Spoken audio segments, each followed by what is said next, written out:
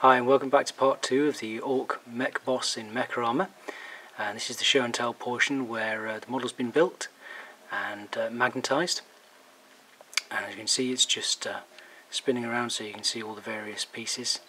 And what I'll do is I'll show various configurations of this and comparisons to other items in the Kromlech range and other items in other ranges as well. This is the build with the power claw and the shock attack gun attachment on the back. Now what I've done is I've only magnetised the claw on the right arm. I haven't actually magnetised the arm itself, so the arm is fixed in position, but the claw can be swapped out for the chainsaw, which is quite a simple conversion, just requires a drill and some decent neodymium magnets.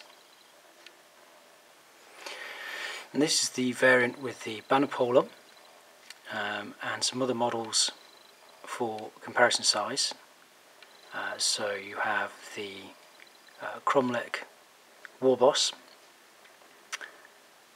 who is pretty much the same size, and then the slightly smaller Mecha-Armours, which is equivalent to orcs in Mecha-Armour, and then this little guy here, which is a Gretchen with a banner pole, so he is absolutely tiny by comparison, as you can see.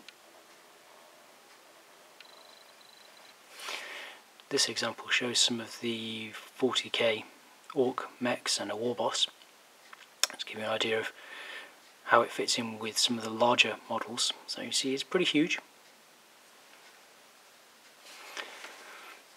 This gives us some scale for some standard size orcs and leader characters. So you can see a Gretchen, an orc with a jump pack, a standard orc, the mad orc bomber, what bombs at midnight, and then on the far right you can see the Kromlech heavy armour orcs and boss there.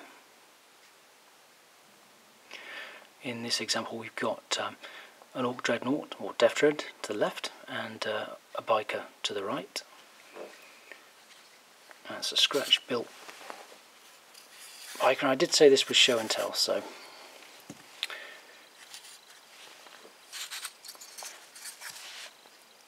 he has his own shock attack gun trailer, which actually clips in.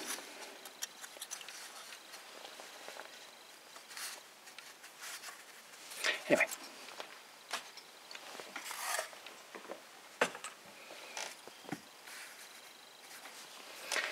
finally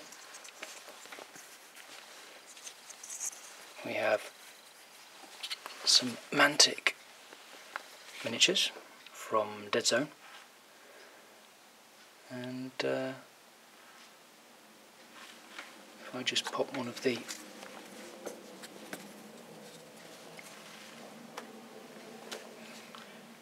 chaps there next to him. So there we go, that's plenty of scale examples. Hopefully that wasn't too boring, and at least there were some pretty models to look at. Anyway, that's it. Thanks very much. Bye.